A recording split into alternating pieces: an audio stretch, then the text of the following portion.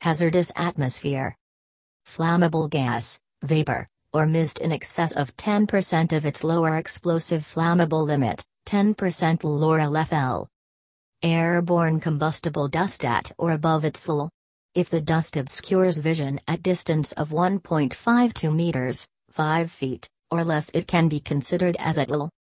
Atmospheric oxygen concentration below 19.5% or above 23.5%, volume. Atmospheric concentration of any substance above the permissible exposure limit or threshold limit value, TLV, H2S 10 parts per million, NH3, 25 parts per million, etc., and marked on permit, CMSDS for other materials. Confined space hazards examples. Oxygen deficiency, less than 19.5% volume. Presence of toxic, corrosive or hazardous materials, H2S, hydrocarbons, NH3, sulfur and coke dust. Presence of flammable, combustible, explosive or pyrophoric material, for example sludge. Restricted access, limited number of entry, exit points, for example single man-way. Restricted to freedom of movement inside confined space, for example trays in towers and pipes in excavations. Falling, tripping hazards.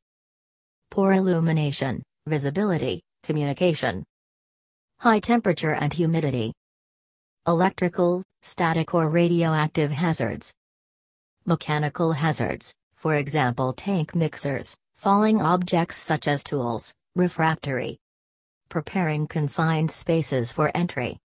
All personnel involved with confined space entry shall be trained in confined space hazards.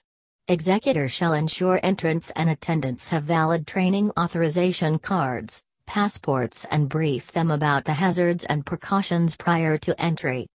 Entry authorization is an authorization only for personnel entry.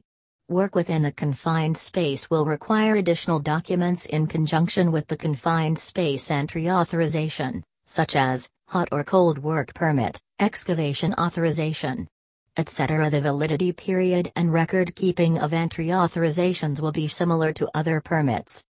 All connected lines to the confined space shall be positively isolated by blinding, spading, blanking or disconnecting at nearest possible points as per the Knpc HSE document on blinding and deblinding procedure. Disconnected lines shall be blind flanged. Duly completed and signed blind list along with legible P and I diagram duly marked with blind locations shall be attached, displayed with the permit at job location. Valve closure alone is not acceptable. The confined space shall be made safe for entry by such methods as depressurizing, venting, draining, steaming, washing, and ventilating. Ionizing radiation sources if any shall be removed. Executor shall conspicuously display entry authorization with associated work permits, risk assessment, attendance sheet, blind list and rescue pre-plan at the man-way. Where vessels have contained or are suspected to have contained leaded products, special precautions shall be observed. Executor shall provide an attendant whose name appears on the permit. Attendant should be trained and certified to do the responsibilities mentioned. Issuer and executor shall provide a list of authorized entrants to the attendant. Attendant shall allow entry strictly as per this list. Issuer shall display green entry allowed signs at authorized entry points, while attendant is present. Executor shall display red no entry signs or tape barricade at manways not approved for entry and also at authorized entry point during break times or when the attendant is away.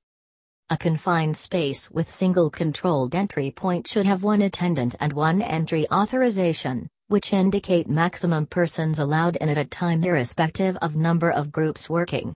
When different crafts are involved, use of a common attendant with the consent of the attendant's supervisor and common entry authorization countersigned by other executors is recommended.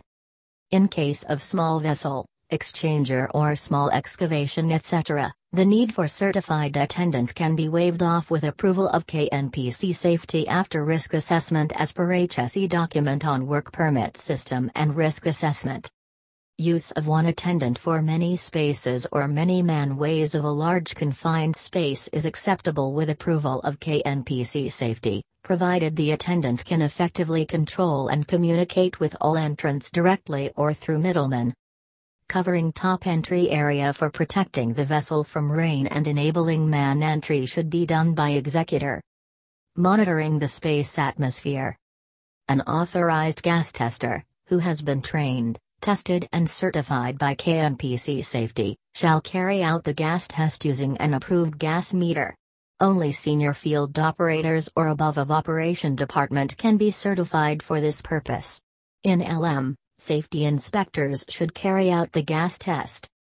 Validity of certification is 2 years. The division team leader shall maintain a record of certified gas testers and apply for timely renewal or new authorizations. Gas tests are mandatory for confined space entry. Authorized gas tester of issuing division shall fill to record results of oxygen concentration, flammable, toxic gases and other gases as applicable to the location of work. For some trenches, excavations, new sewer manways, new valve pit etc. At locations away from hazardous area, the need for mandatory gas test can be waived with approval of Knpc Safety. Operation Team Leader, User Division Head shall ensure that meters to measure the gases present in his area are available in ready-to-use condition with the required accessories. Service records shall be maintained. Defective meters shall be withdrawn and sent for repairs. Replacements shall be arranged immediately. Gas meters shall be calibrated as per guidelines for portable gas detectors testing, calibration and certification. Gas testing procedure. Issuing authority shall determine and record the gases to be measured and the frequency of repeating the test or the need for continuous monitoring. Minimum requirement shall be O2%, L% and H2S ppm once at the beginning of shift work.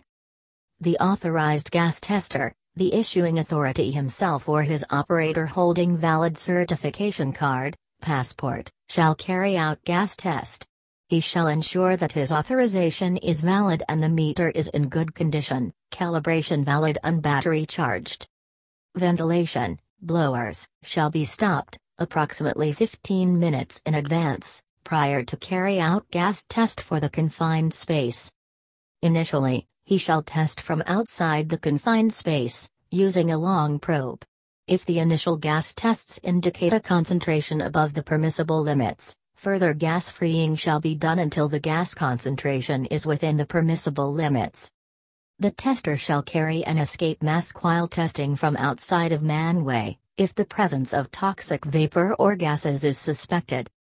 Test result shall be representative of the entire confined space.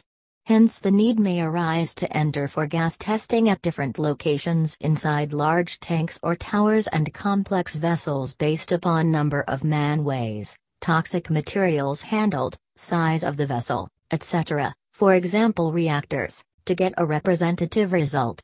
Operation Team Leader, Risk Assessment Team Leader shall decide at planning stage the need for entering the confined space for gas testing and communicate this to the issuer. Gas testing of large or complex confined spaces. The operation supervisor/shift controller shall issue a confined space entry authorization, describing in Section 1B the gases to be measured to the authorized gas tester who will sign as executing authority and tick pre-entry gas test in Section 4A and leave rest of the Section 4A blank. In such cases authorized gas tester certification can be card or passport, is considered equivalent to executing authority certification. The atmosphere shall be treated as IDLH. Test results shall be entered on the entry authorization and checkbox ticked on the associated work permit. If there is a requirement of frequent monitoring, test results shall be entered in area field operator's logbook for record. Executing authority of actual work shall witness or satisfy himself that actual gas test has been done before accepting the permit. Executor has the right to refuse the permit if proper gas test was not done, for example filling Section 4A without testing. For critical entries, for example first entry to process vessels, inert entry, etc., executor shall accompany the gas tester up to the manway. Area, shift safety engineer shall witness gas test by operations staff prior to confined space first entry. Area, shift safety engineer shall cross-check and register gas test results in area safety engineer's logbook. In case of any violations, discrepancies, he shall log his observations in area safety engineer's logbook. At least 13% oxygen is required to obtain an accurate LL reading from a combustible gas meter.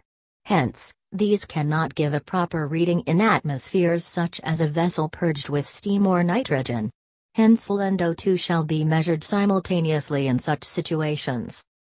Where atmosphere within confined space is initially made safe, but there is a reason to believe that it may become unsafe during the period for which entry is authorized, or, for example, from emission of gases, vapors from sludge or deposits contained in the space or welding fumes or inerting, continuous gas monitoring is required. A continuous monitor must be kept close to the work in progress and must be positioned so that the attendant sees and/or hears any alarm. Spaces must be evaluated prior to re-entry after any break in continuous entry and satisfactory results obtained and recorded. Periodic monitoring must not exceed a 2-hour period. Gas meters used for leaded gasoline shall be equipped with special filters to prevent damage to the sensor by lead, which may result in reading errors. Moisture/dust filter and/or liquid trap is required when measuring probe comes in contact with excessive moisture, dust and liquid. Gas test limits. Oxygen test shall be carried out first. Preferably the oxygen level quality of the air inside the confined space should be equal to that outside the space. The oxygen content of the air shall be in the range from 19.5% to 23.5% to work without an air mask. For inert entry, oxygen content shall be less than 5%. Flammable gas is measured as percent LL, percentage of lower explosive limit. For cold work without air mask reading shall be below 10% LL. Between 10 to 20% LL cold work is allowed with air mask. Above 20% LL, only inert entry is allowed. Temperature and humidity. Temperature and humidity are related to each other and do not have fixed limits. These should not create a hazard for personnel at any time during entry. A work permit risk assessment must be undertaken bearing in mind the PPE to be worn, the nature of the work and the surrounding conditions. Knpc HSE document titled Heat Stress Management Program must be followed. This provides acceptable methodologies for managing heat stress. Occupational health section should be consulted if needed. Precautions in regard to air conditioning or special clothing depending on each situation shall be jointly evaluated by issuer and executor. Prior to entry, hot confined spaces shall be allowed sufficient time for cooling, heater refractory, reactor catalyst. Atmosphere and ventilation. Wherever possible, the confined space shall be ventilated to enable entry without respiratory protection. Ventilation shall ensure the circulation the air within the confined space without stagnant pockets.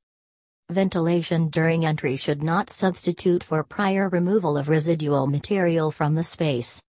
Ventilation can be used to reduce or remove the atmospheric hazards created while personnel are in a confined space. Mechanical ventilation is preferred over natural ventilation. Air intake of forced ventilation equipment shall be from an uncontaminated location. At least 2 manways shall be open in every chamber of space for proper ventilation. In single manway spaces, dropping of a spool piece, valve or disconnecting and misaligning a line from far end shall be adopted. Air suction, that is, negative exhaust, if used, should be pulling air away from the immediate vicinity of the work. Care should be taken when ventilating vessels containing pyrophoric scales to avoid spontaneous ignition. In such situation, inert entry with required safety precautions or handling pyrophoric in wet condition shall be adopted. Visibility. Visibility must be considered inside a confined space, both prior to entry and during the work. Appropriate equipment and precautions must be specified in the entry authorization.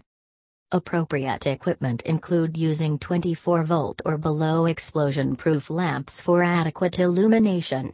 Use of any electrical equipment above 24 volts shall have earth leakage tripping device and Knpc safety approval. Precautions should ensure the lighting used do not create additional hazards. Also, lighting used should be positioned to enable the attendant to see clearly the entrance working in confined space. In spaces of total darkness, entrance must also carry battery-operated intrinsically safe flashlight, torch, for use in case of hand lamp outage. Static electricity. Equipment must be grounded where static electricity is a potential hazard or could be created by the activities in or around the confined space, for example, water washing, etc. Mechanical ventilation equipment shall be properly grounded, earthed, to dissipate any static charges. Pneumatic air movers, educators, and exhaust fans are recommended for this purpose. Electrical hazards. Confined space entrance must be protected from electrical hazards arising from tools and lighting. Refer Knpc HSE document on electrical safety. Use of 24-volt or below explosion-proof lamps for adequate illumination is permitted. Use of any electrical equipment above 24 volts shall have earth leakage tripping device and Knpc safety approval. Please give comment and suggestions. Thank you. Subscribe our YouTube channel and hit the bell icon for more updates. Thank for visit our channel. See you next class. Thank you.